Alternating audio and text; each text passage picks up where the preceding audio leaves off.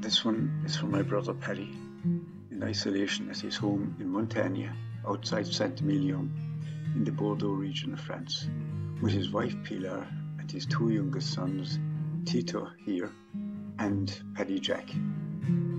This is one of Paddy's songs. Today is his 59th birthday, so happy birthday Paddy, and we'll raise a glass or two to you here.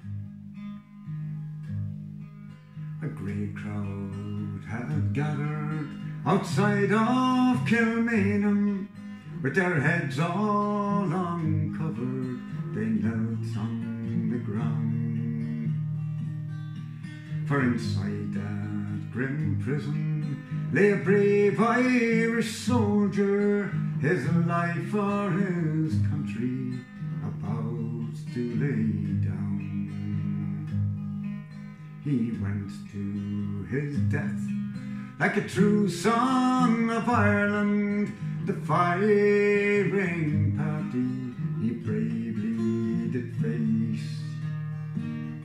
Then the order rang out, present arms and fire. James Connolly fell into a ready-made grave. The black flag was hoisted, the cruel deed was ended, and gone was a man who loved Ireland so well. There was many a sad heart in Dublin that morning when they murdered James Connolly, the Irish Rebel.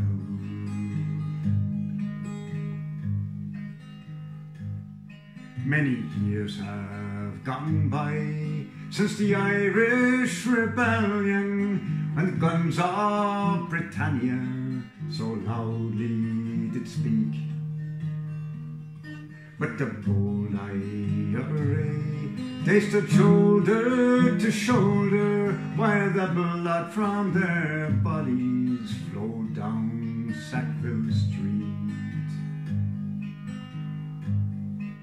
Four courts of Dublin the English bombarded, the spirit of freedom they tried hard to quell. But from out of the din came the cry, no surrender. 'Twas the voice of James Connolly, the Irish Rebel.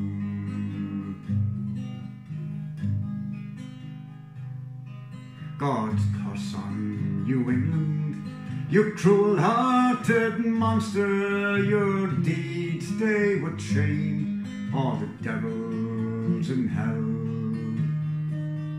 There are no flowers blooming, but the shamrock is growing on the grave of James Connolly, the Irish Rebel. On the grave of James Connolly, the Irish Rebel.